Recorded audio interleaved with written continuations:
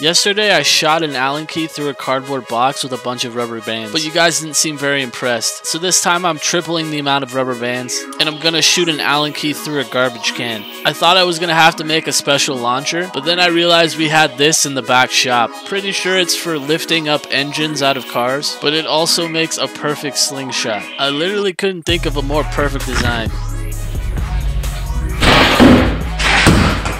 The first attempt almost sent the Allen key through the door.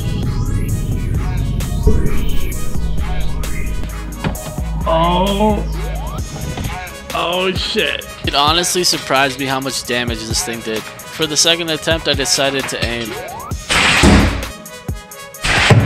I literally got so lucky the Allen key went key side first. It sliced through the garbage can. This is what it looks like on the inside of the can.